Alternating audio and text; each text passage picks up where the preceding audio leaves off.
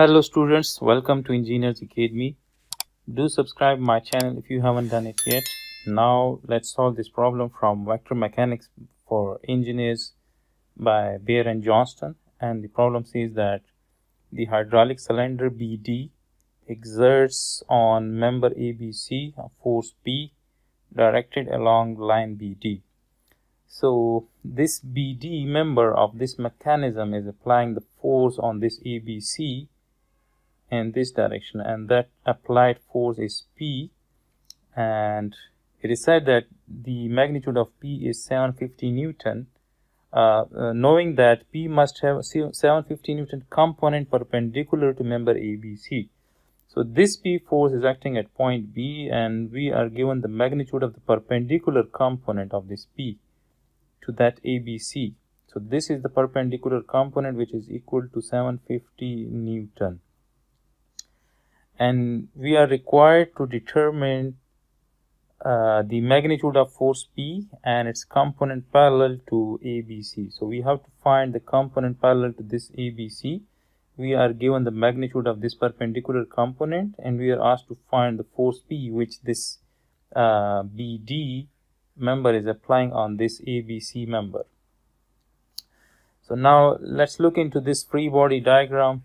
And this is that point A, B, and C and D. So here we have that 60 degree. So here we have 60 degree angle. So let me draw that. Let me write that this is 60 degree. And similarly, we are given that this is 50 degree. So this is 50 degree angle. So this is 50. And now if I look into this whole angle, so this whole angle is 180 degrees. So this angle will be 180 minus 60, so this angle is 120. So let me write that this angle is 120. This is 120 degree angle. And similarly, this is a right angle. This is 90 degree. So if this is 50, then this angle is 40. So this is 40. Now, the main task of this problem is to find the angle of force P with this ABC arm. So we need to find this angle, right? So if we know this angle is 120 degrees, this is 40 degrees, then we can find this angle. Let's say that this angle is theta.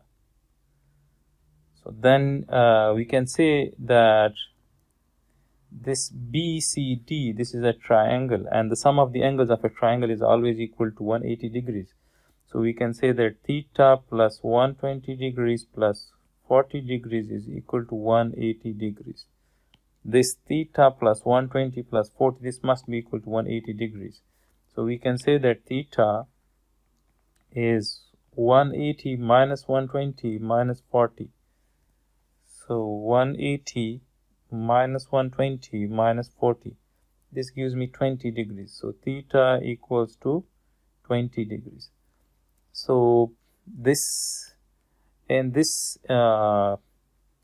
given diagram, this BD member is making 20 degrees with this ABC member.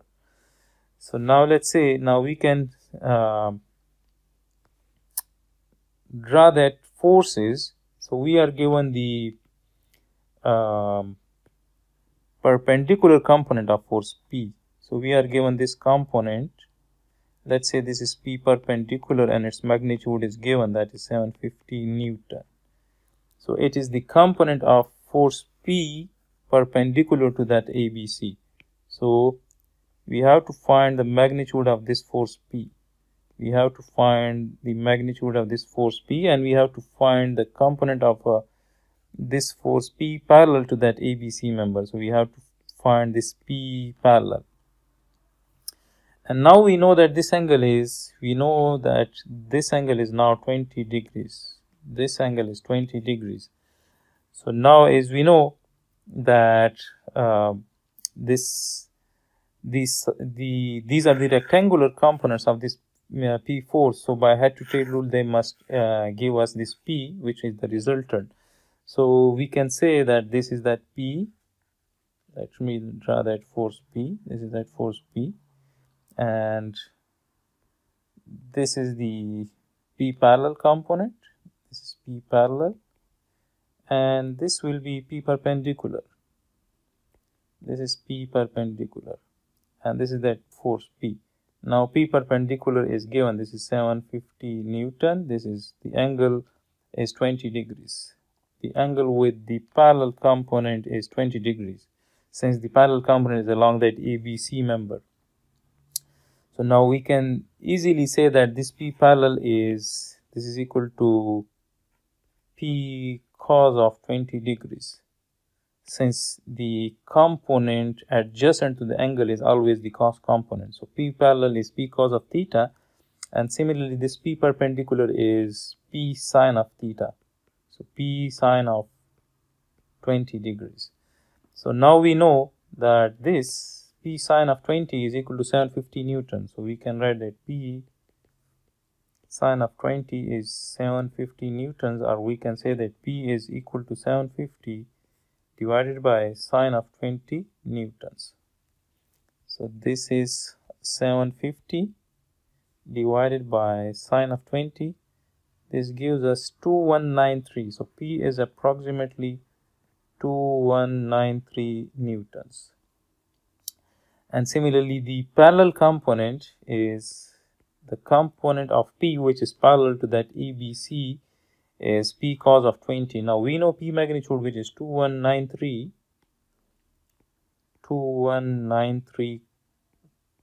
cos of 20 degrees. So we can say that this answer cos of 20 degrees. So this is 2060, or we can say that P parallel is approximately equal to 2061 Newton. So this is the parallel component, and this is the P magnitude if the perpendicular component is 750 Newton, and if this P is making 20 degrees with that ABC arm. So this is the solution of this particular problem. I hope this will help you in your learning. Let me know in the comments if this helps in your learning. Do subscribe Engineers Academy for such more problems from vector mechanics by Beer and Johnston.